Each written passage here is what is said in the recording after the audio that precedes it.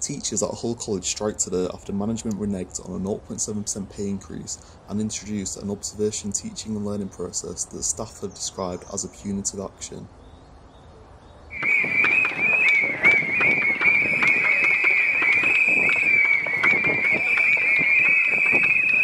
People feel very bitter about the fact that they were promised a pay rise and then management backtracked on that promise.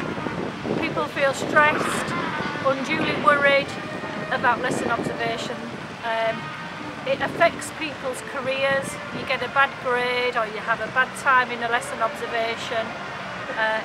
You might end up losing your next increment.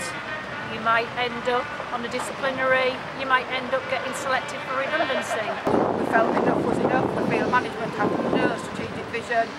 We're not quite sure where the college is going, but we feel it's really important that we get some focus and some development for the benefit of the city.